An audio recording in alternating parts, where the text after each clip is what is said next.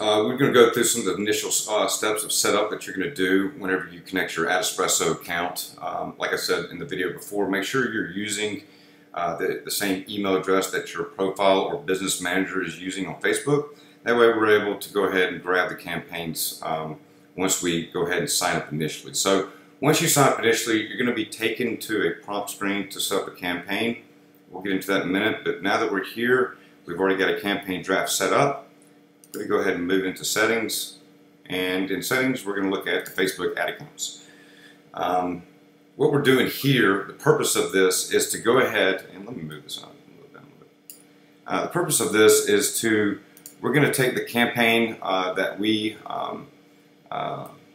going to set up for, which in this case is this account right here, and we're going to do two things. One, we're going to go ahead and click on this button right here. It says Import Active Campaigns.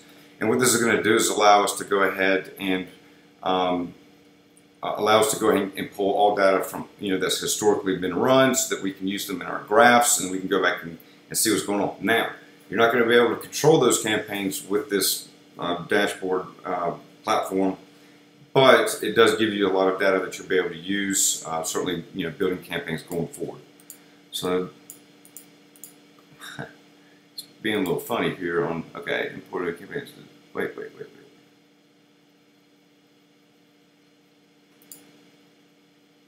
Huh. Let me refresh this. It's being weird. Okay. Try it one time. Maybe I clicked too many times there. It says import of new campaigns has been disabled up there. Yeah, that's a really wacky code. Might be a bug. Could there be another account that we're using? Could it be this one right here? No. Facebook ad account. Not one on the bottom. It's definitely the one on the bottom. 430? Yeah.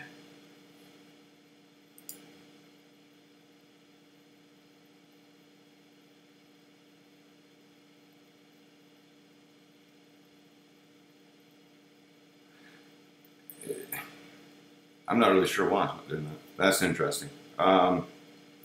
So that's the first I've seen of that. Certainly bugs happen with the system. It's not flawless, but I'll try it one more time.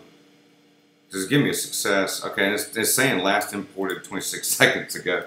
So we'll find out. But anyhow, I want to go ahead and sync objects here.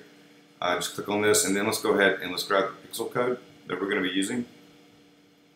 So in our initial setup, one of the reasons that we're doing this is so that we can import our campaigns and go ahead and get the pixel code that we're going to broadly put all over our web pages. This is the broad code, and then once we get into building campaigns, we're going to have specific scripts that we're going to place on specific pages so that we can record the actions that we're looking for in order to know what is our KPI, and our KPI stands for our key performance indicators. And those, we'll get into in a later video series, but it's the numbers that you're looking for and reading and trying to improve your ad campaigns for.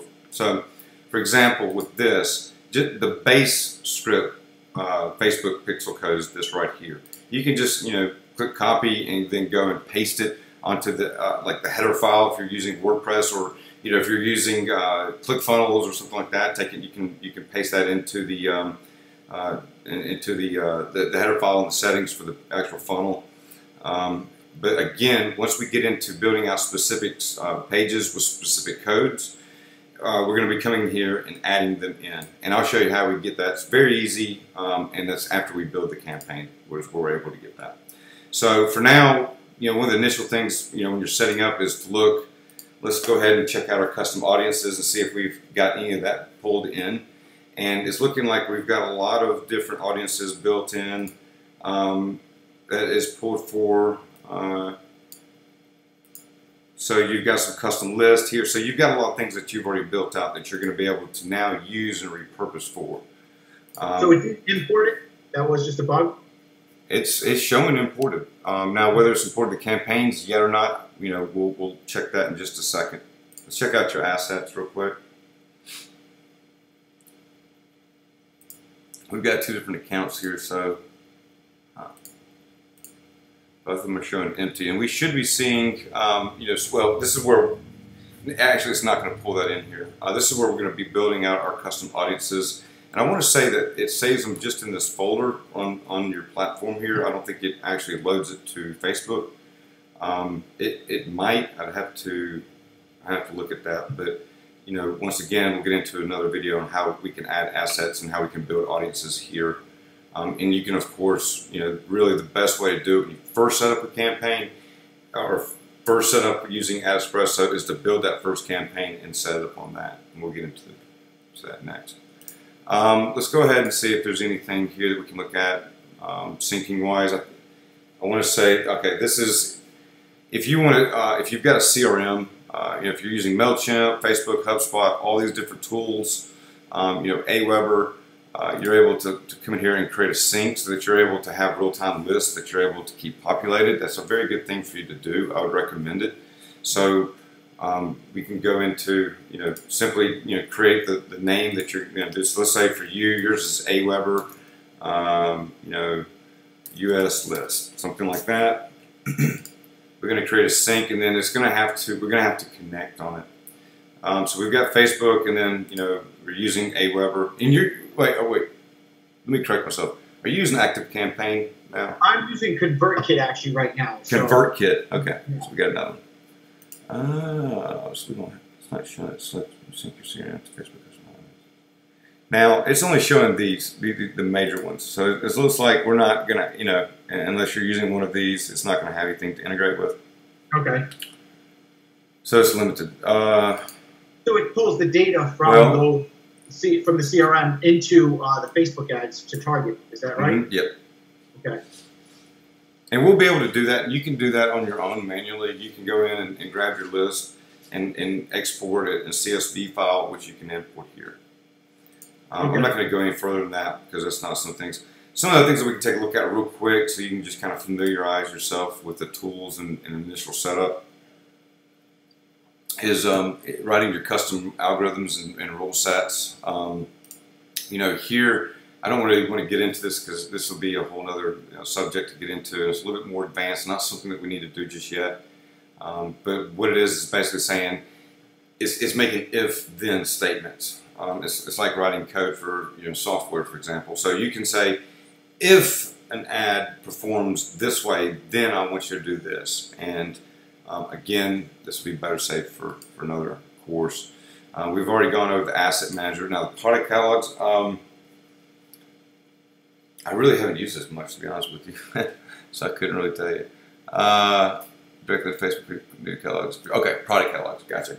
Actually, I've used this for a couple. I don't do a whole lot of B2C e-com much anymore, so that's a little different when you have like a lot of inventory that you're looking to turn over. A lot of the stuff that I do is more on the lead gen side. So certainly someone who's and you can use this to create the new catalog. I would assume I've done it on Facebook side. I haven't, or using a CSV file. I haven't done it. If you're doing like an e-commerce product or something like that you're looking to sell, right? Yeah, yeah. I've done it. I haven't done it this method. I've done it with the CSV file and doing it that way. Doing a data dump off the database. But yeah, I have never used this to build anything else. This would be something once again that probably be another good little course for me to do. But well, one other thing, we have the report generator. This is good for you if you want to have keep a pulse of what's going on a daily basis, and you're able to create it and put data however you want to put in it. It's a little bit complex to start off with right now, but we can jump into it in another course. But the idea behind it is if you want to keep a pulse on what's going on with your campaigns, let's say you're not accessing this or you're doing it for a client, this would be good to use it here. But if you're using the platform to build your own campaigns, other than sending it to maybe your boss or yourself to have a record, I don't see any point. So for now, looking at the tools, just initial setup, this is our main dashboard and really where you'll be doing most of your work from. Outside of the settings, which once you do your initial configuration, and like I said, unless you're doing it for multiple clients, you're going to have to only do that setup one time. And it's a simple, obviously we have to drag it in first. I do want to make sure I point that out, David. And you're just going to click add new Facebook account. Okay, so I don't have myself registered on Facebook here, so I'm not going to be able to do that. But you as the admin of the account and the owner of the Facebook account would be able to do it, and it would bring up this list here which you'd be able to then dump. But certainly importing the active campaigns, if you already have former campaigns, definitely do that, as well as sync it up. From my experience, this takes a little time to do, so it looks like we have one campaign here, actually. All the data doesn't go in immediately. It takes a little bit to load into Adespresso? Yeah. Okay. And it will. It'll show for the life of the campaign. But, once again, we've just done the initial steps on this test campaign, which we'll dive into in the next video, and how to set up a campaign. But for now, just to get everything set up, configured, ready to use, this is what we do. So this really just takes care of, just wraps up this video.